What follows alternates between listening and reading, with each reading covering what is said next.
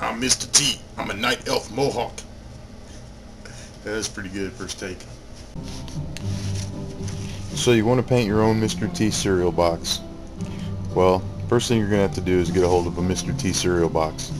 It took me about a year and a half to find one for a decent price, and I finally broke down and paid $31 including shipping.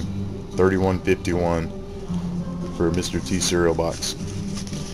Now I've got my wood cut out to the size I'm going to use. The same size as all my other cereal boxes.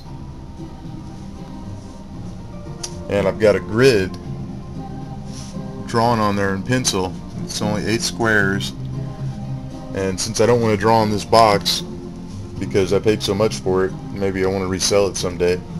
By the way, if I can get this autographed by Mr. T, it'll be worth $50.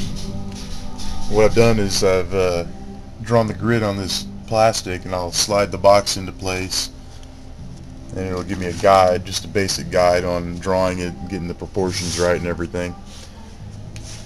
Now before I got to this stage, I took a piece of wood like this and cut it into 3 pieces, and then when I got one of these, I sanded it down, sanded all the corners, made them rounder, and all the edges are sanded so they're not sharp. And then there's a bunch of chips in it here where it was cut. I filled those with wood putty and sanded it, tried to make it really smooth.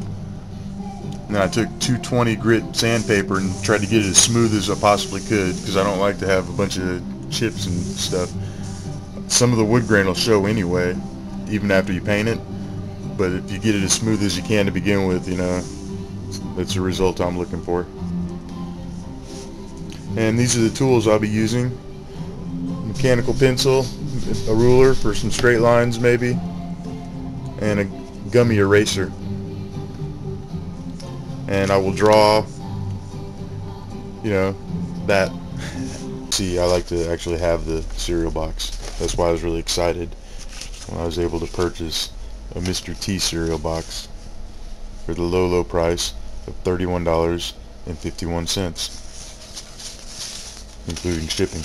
Now, had I been lucky enough to buy this originally at the store with the actual cereal in it and everything, not to mention free Mr. T stickers, I would have only paid $1.49 plus tax. And tax probably wasn't that high back then. 1981, 82,